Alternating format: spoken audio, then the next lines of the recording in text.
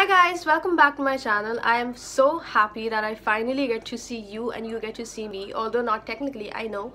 But anyway, it's been so long since I've actually sat in front of a camera and filmed like this that I've practically forgotten how to do it, and this is the 10th time that I'm filming this, so I hope it goes okay.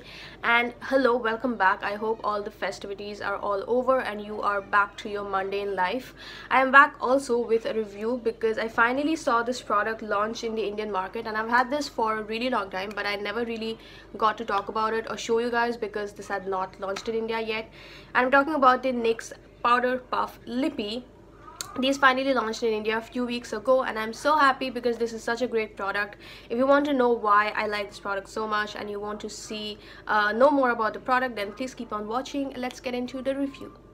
So I actually changed my lighting in case you couldn't tell, but let's talk about the product, which is the NYX Powder Puff Lippie. And as you can see, I do not have the outer packaging because I've had this for a really long time. I've had this for 5 to 6 months, ever since my last US haul, because I actually got this from the US, and I always thought that I would review this as soon as it launches in India. Somehow I threw away the outer packaging, but I will insert it on the screen so you can see what the outer packaging looks like.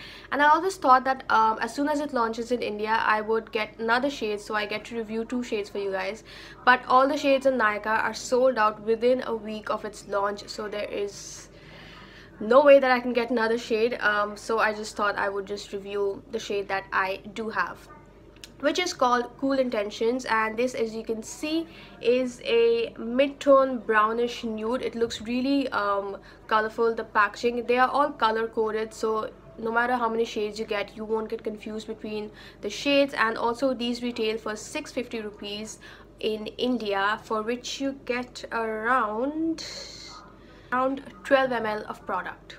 So what I find really interesting about this product is that even though it's called a Powder Puff Lippie, they've mentioned it as a powder lip cream. So you have powder and you have cream, both of which are like completely opposite in terms of formulation, and they've thrown both of these together in this product.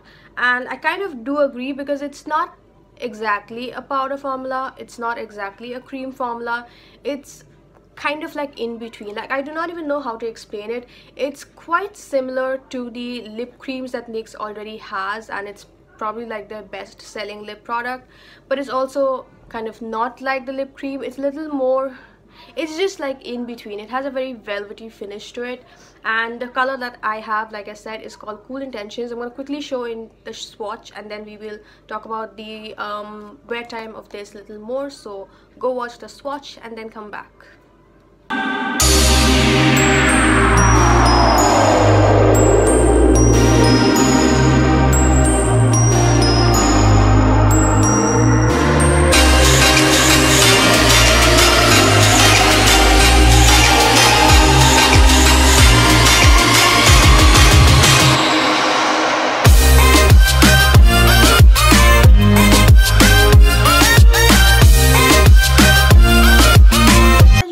Swatch, you know that this is what Cool Intentions looks on my lips, even though it looks like I've probably just applied a clear lip balm.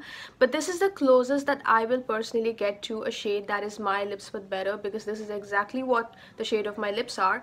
However, I do wish that this were a little bit darker, like a tad bit darker, like it is on the packaging, because if you compare the color of the packaging to my lips, they look slightly different, right? However, do keep in mind that all of us have our own pigmented lips, and it really depends on the pigment of your lips on how this will turn out. So even though this might turn out like this on me, this could turn out darker or lighter on your lips, depending on how pigmented your lips are. So now that that is out of the way, let's talk about the whole powder lip cream formulation. So I actually do like it. The flip side is that because it's a cream formula, of course it will transfer and it will fade away in probably like 2 hours maybe, so it's not very long lasting.